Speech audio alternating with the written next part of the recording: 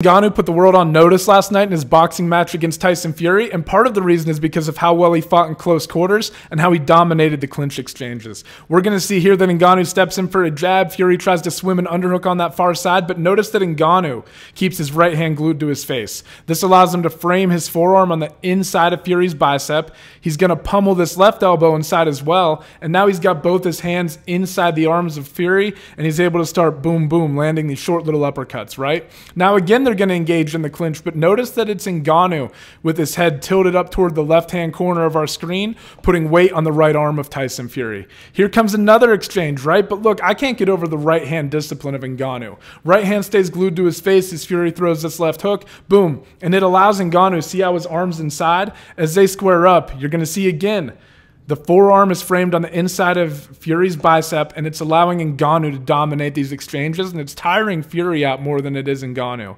Here we're going to see that Ngannou gets to more of a wrestling-style position, kind of a body lock, gets good head positioning, and again, putting weight on the arms of Tyson Fury. Here comes another exchange, guys. You guys noticing a common theme yet? That right hand stays up, and when Fury throws the left, Ngannou gets inside positioning, is able to frame, and as they separate, land some short little shots here. There it is again in the next exchange. Inside frame, weighs on the arms of Fury, and then to cap things off, lets him know I could take you down in an MMA fight.